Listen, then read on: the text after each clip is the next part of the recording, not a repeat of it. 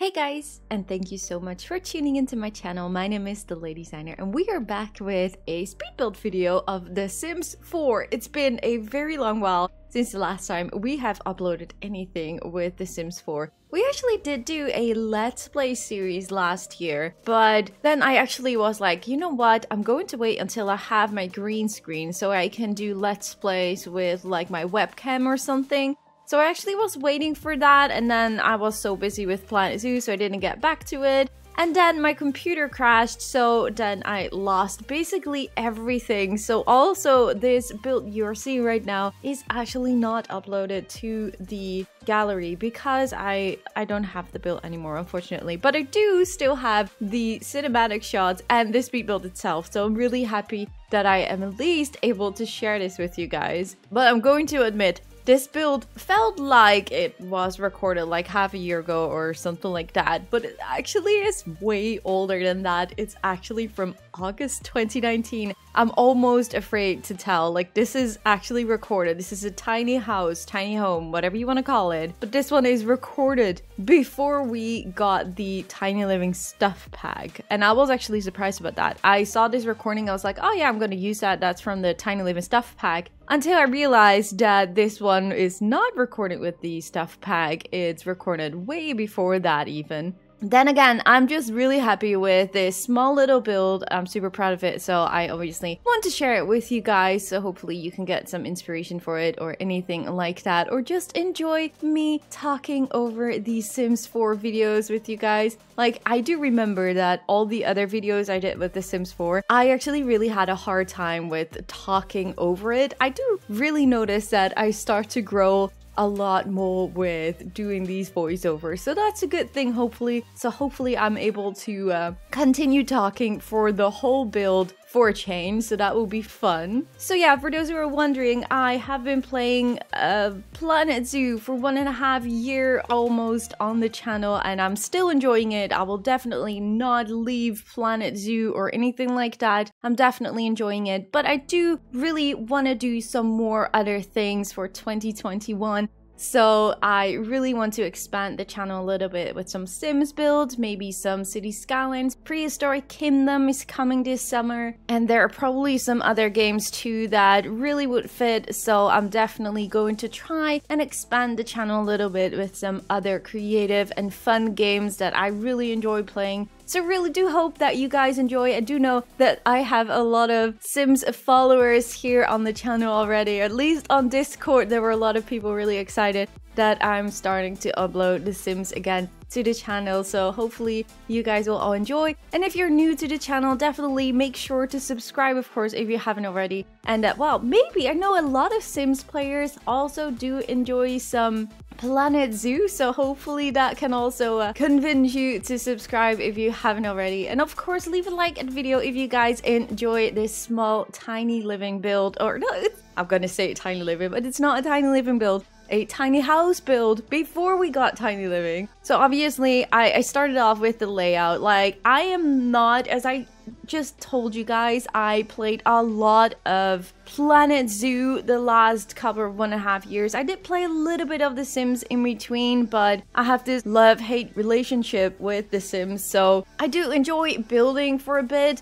But when I start playing the game, I really mostly have a hard time of really keeping my focus, keep enjoying the gameplay itself. I think that's something that a lot of people can recognize when you try to play in The Sims 4. Unfortunately, EA is still not really listening to the player base. Like, I am a great example of someone that would love to play the game more, but it just doesn't really attract me. So yeah, that's quite unfortunate actually, and I do really hope that I think Sims 5 will be a better one. I do really hope that. I think Sims 4 is going to be lost anyways. I don't think that EA will be able to repair the Sims 4 with their gameplay and making it more in-depth and more fun. Like, I was a huge fan of The Sims 3 back then.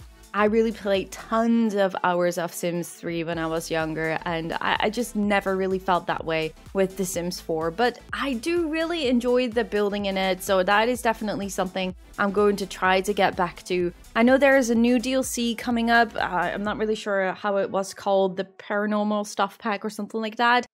It's not really my type of stuff pack.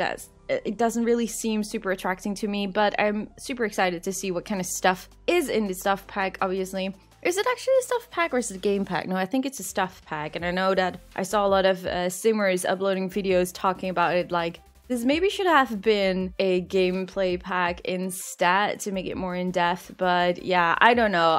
For me, it doesn't really attract me, but maybe I am completely wrong and I really do love it. Like, as far as I have this love-hate relationship with The Sims 4, I do have all the packs except for the Star Wars pack. That's the only one that really didn't attract me, so I didn't got that one. But even though I didn't really play it that much, I still bought each and every pack all the time. I don't know what it is. It's like that Sims addiction that you just want to get each and every pack all the time. I don't know. Am I the only one that feels that way? I don't know. I'm just curious if you guys have the same thing as I have. So let's talk a little bit about the build that we're doing right now. Like, what I really do like, and that is something I really got from Planet Zoo, is like having those pillars on the corners of the walls and stuff on the outside. The only downside is when you really start playing the game and you have like, I'm not really sure how you call it, like have a walls when you're doing your gameplay, so not like the walls being super tiny. I think there's a word for it, but I can't really remember what the word for it is. But you can still see those pillars, like those pillars don't vanish, and that is something that really always annoys me in the game for some reason. Like, if I'm playing the game, like real gameplay, I really would like those pillars to vanish because they really annoy me sometimes. But the look of them on the walls of your buildings are just amazing. So I do really like to use that a lot in a lot of builds, actually. So the tiny house also has this cute little porch on the entrance of the building, which we will get back to in a later stage, obviously. And I do really love to use the...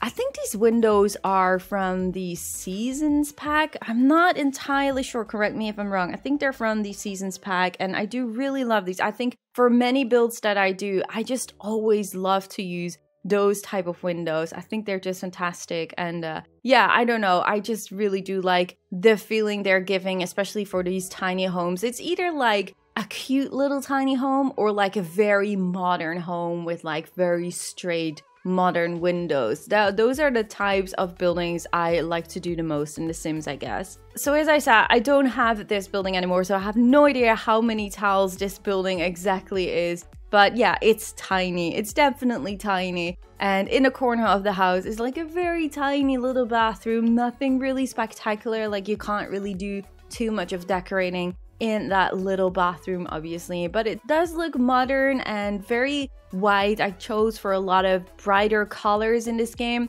Like, as everyone knows, like, it's sometimes really hard to match the type of colors of your furniture and stuff in The Sims. It's so annoying that the color wheels and like I just I just want more plain colors that fit in every house if I want it to be, or like give me back the color wheel from The Sims 3. I'm really missing out on that part in The Sims 4, unfortunately. So as you can see in the kitchen, you have this stove actually colliding with one of the counters. And I also put a counter in the back of the fridge. I just really like that because of the realism. But obviously, unfortunately, as far as I remember, actually, that does mean that your fridge doesn't work. I do remember that someone once told me that maybe if you put the fridge at least a little bit to the front, the Sims would be able to use the fridge with the counter still in the back of it. But I don't think the stove is being able to use like this. So this is more of like an inspirational decoration home than that it's really functional. Like, obviously, if you would use it, you would definitely have to remove the counter in the back of the fridge and the counter underneath the stove, unfortunately. But I don't know, especially with the stove, I don't really understand why you don't have this option to just have like this plate, for example, to put on your counter. Like, at least for us in the Netherlands, we always have kitchens with this kind of plate. Either it's like, I don't know if inductie is an English word for it, or like a gas plate or anything. It fits the fridge. I know in America it's mostly separate fridge, but in the Netherlands we always have a fridge in the same style as the counters, for example. And we have, as I just said, like, some people do have a separate stove in between the counters, but a lot of houses in the Netherlands, like more modern houses, I guess you should call it, they all have a stove that fits the counters and a fridge that fits the counters. So I don't know, for some reason, I always feel a little bit disconnected with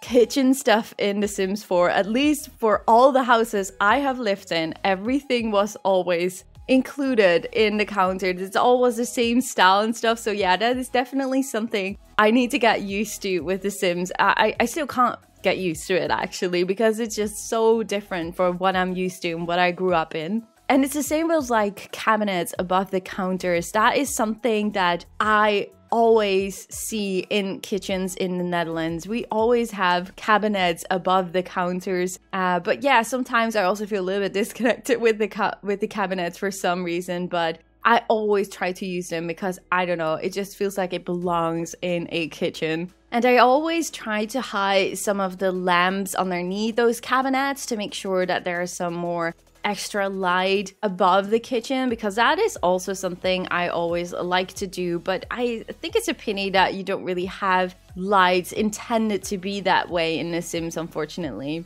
Also, early in this video, you saw me using a red shelf. That is basically the only mod I use in The Sims. I am using a little bit more gameplay mods nowadays, but for building, I am not using any custom content or whatsoever. I only did use that rat shelf you saw me using earlier. I will put that one in the description down below if you want to use it. It's actually meant to make it easier for you to put down clutter and little decorations and stuff on spots where you want them to be. So I will definitely put that one down. And I saw a tutorial a long time ago. We'll try to find it and I will also put it down in the description down below so you can find it and know how to use that red little shelf, because I think that is definitely something super useful to do some extra decorations in your Sims houses. So yeah, obviously on the porch there is a lot of stuff going on. The first thing I really wanted was like this big barbecue. A big barbecue is definitely something I would really dream of. I myself have an apartment with like a small little balcony. We do have a little small barbecue on the balcony,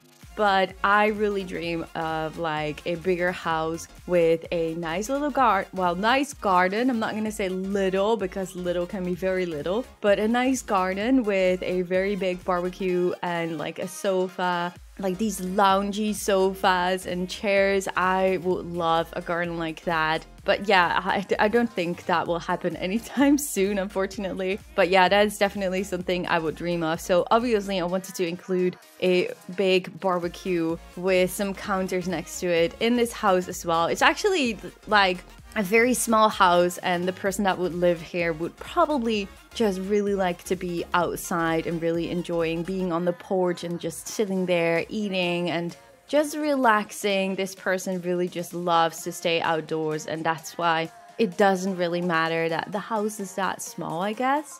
And obviously, since I do love cats, I don't have cats anymore, unfortunately, at the moment, but I really do love cats. So I really wanted to make sure that the person that would be living here has a room for a cat, or at least like there's a bowl in the kitchen and there is a litter box on the outside on the porch, because indoors you don't really have space for it. But it doesn't really matter. Cats can also use their litter box outside, obviously. And also there is this little toy box on the porch as well to make sure that we can store some cute little toys for the kitty cat.